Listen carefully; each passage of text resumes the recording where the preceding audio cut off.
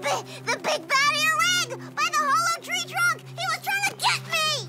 But the big bad earwig doesn't exist. You know, it's just a story then.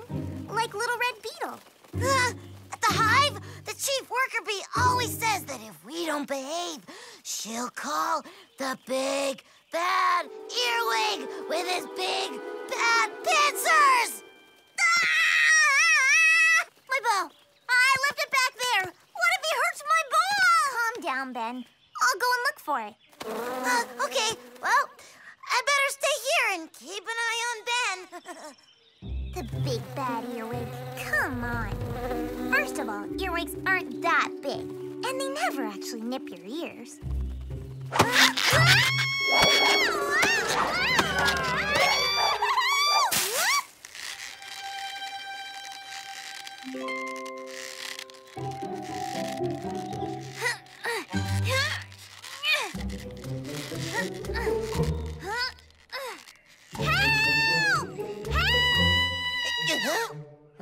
Ben! Willy! Come help me! I'm stuck! What? Another daylight insect? Right.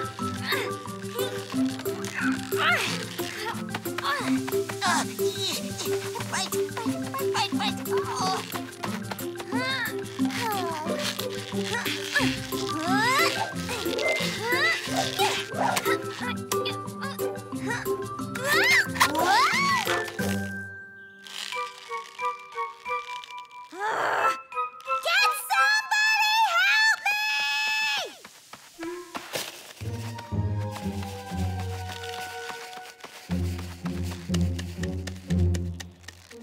Huh?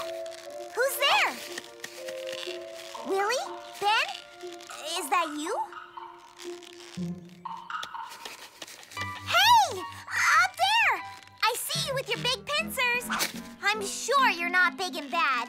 Could you help me, please?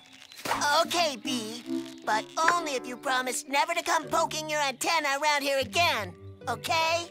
Why not? The forest belongs to everybody. And anyway, I'm looking for a big ball. Ow! Ow! Ow!